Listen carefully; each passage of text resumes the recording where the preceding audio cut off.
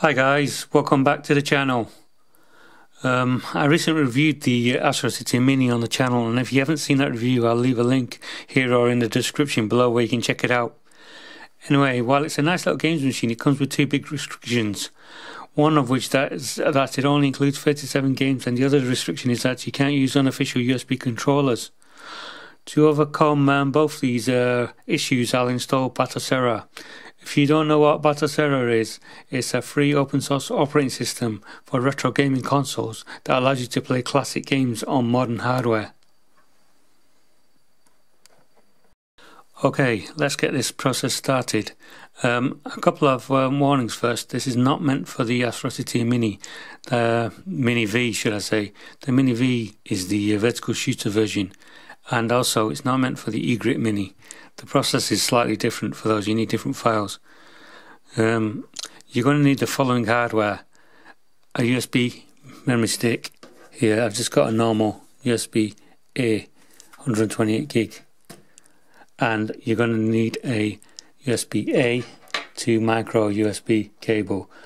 Well, that can pass data. That's got all the pins connected to it. I believe the one that comes with the device only has 2 pins wired to it, so it's not suitable.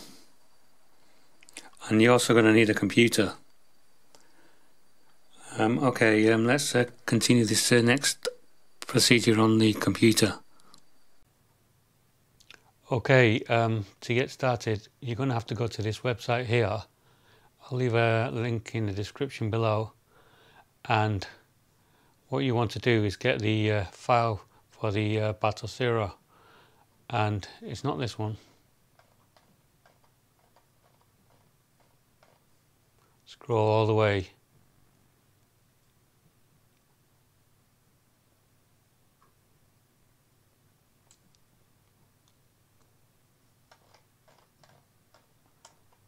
Here, where it says Batocera version 36 for Astrocity Mini Alpha 0.2. Get this one here. It's got a date of 0/22/12/06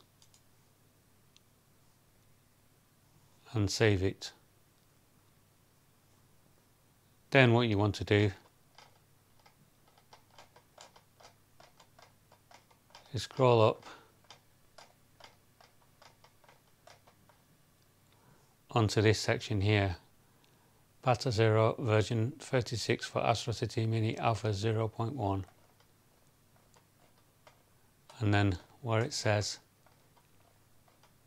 assets here, click the little arrow, and you want this file that says acm-install. Get that file as well. Once you've done that, we're going to extract them. So I'll cut to once I've downloaded the file. The next thing we need is some software to flash the USB drive, and for that I'm going to use Rufus. You can use any other software if you want. This is the link to the website, and scroll down and I'll get Rufus, this portable version here. Once I've done that, I'll start it. Right, here's Rufus running. I've downloaded it, and I've inserted my 128 gigabyte USB drive, and it's shown up here. Next is to select the image which we downloaded. So click the select button here. There it is. It's just over 1 gigabyte in size, and it's the Batocera one we need to flash. Just select that. You don't need to extract it, so open it up, and then the next step is click start.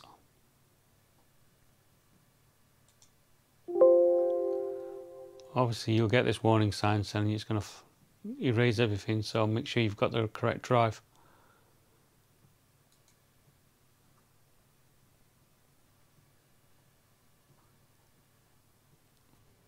It's writing at a fast speed, but I'll cut to the end anyway.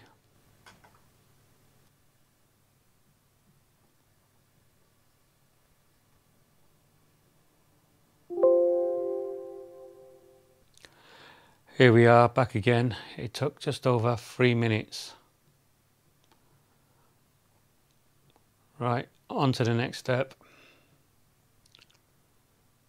And here are the contents of the flashed USB drive. Batocera. We've got a couple of directories and the config file.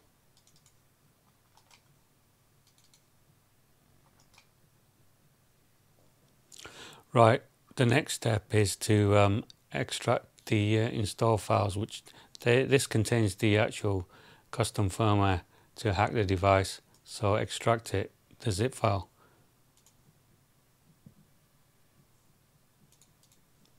Here. And we will be running that file in a moment. The next step, we need to eject the USB drive from the computer and plug it into the player 2 side of the Astro City Mini. So I'll do that now. Eject.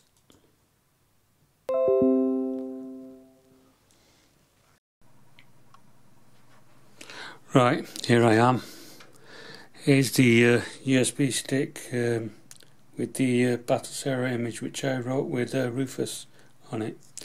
And now what we have to do is plug it into the 2P side here. Can you see? I don't know if that's showing up. So let's plug it in.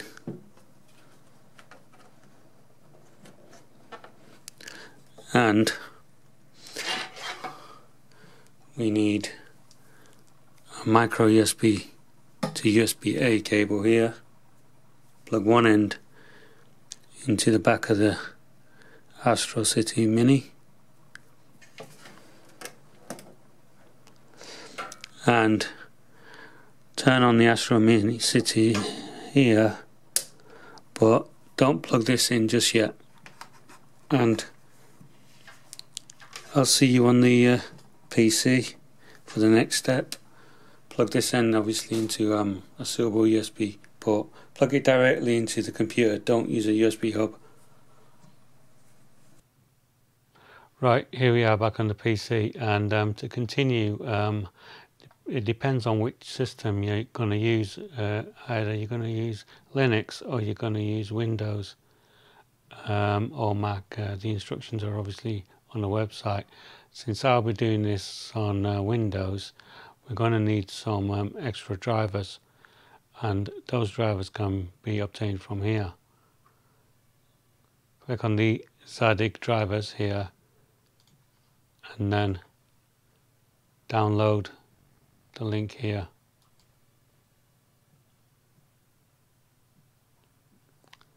And install them. Right, to start the actual patched firmware, go back into the ACM install directory, which is here. And on Windows, we're going to need to run the ACM-backup and install file here. It's got a .bat extension. If you don't have the extensions, click on View, and then click on File Name Extensions and Hidden Items as well. Click on, make sure they're ticked on. Okay, now just run it. It says press a key when ready and then connect the ACM to the USB.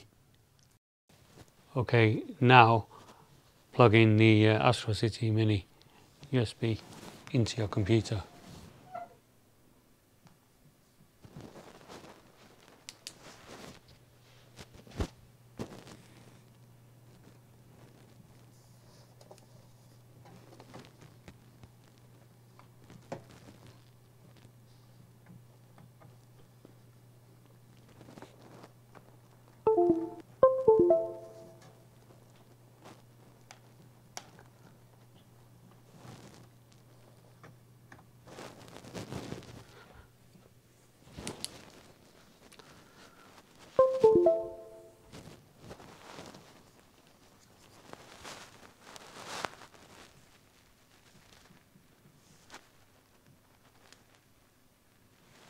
Right, I've plugged it in and I'm going to press a key to continue.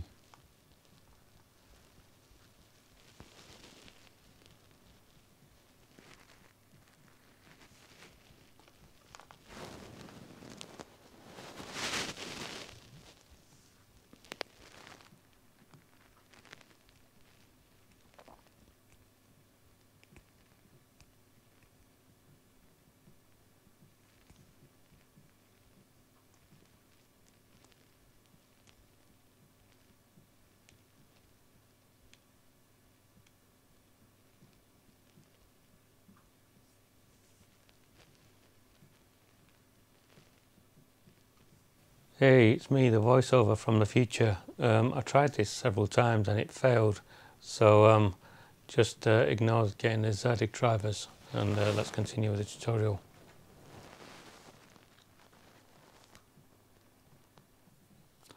Right, I couldn't get the Zadig drivers to work, so I'm going to use the classic drivers and install those instead.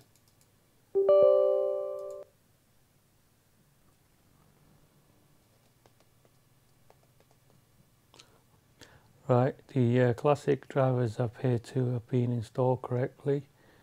Now let's proceed to the next stage.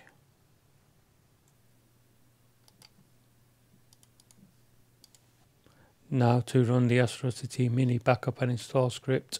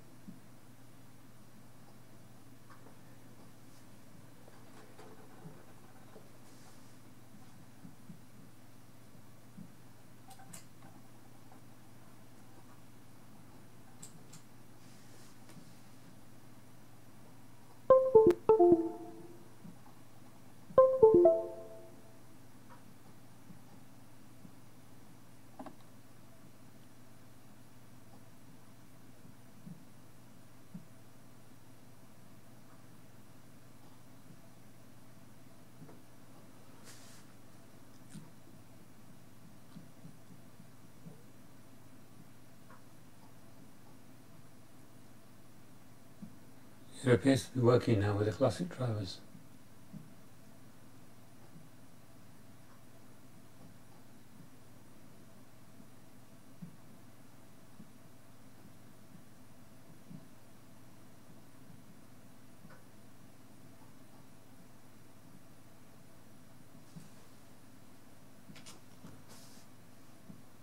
Okay, now it's uploading the image.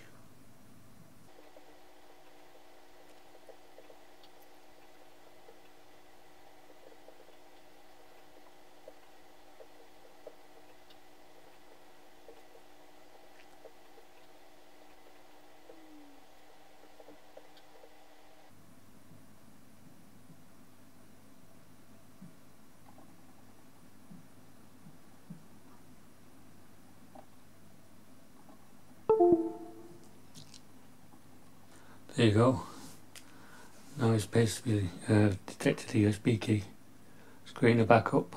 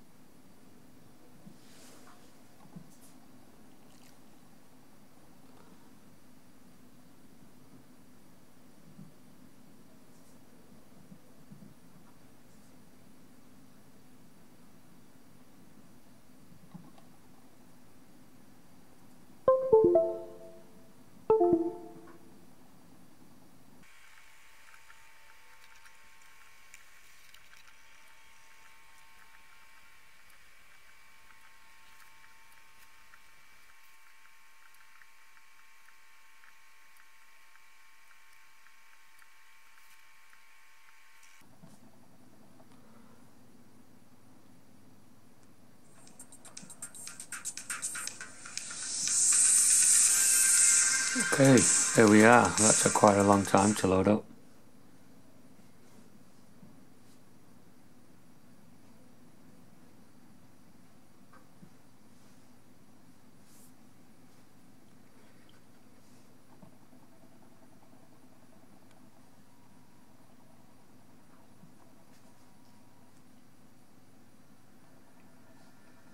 Right, it appears to have been loaded.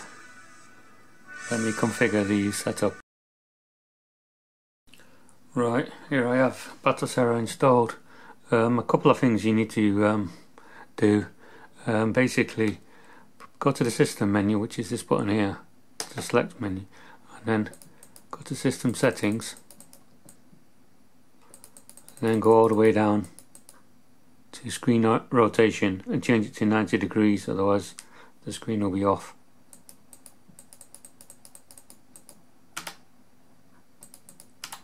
Well, put your own ROMs into the folders and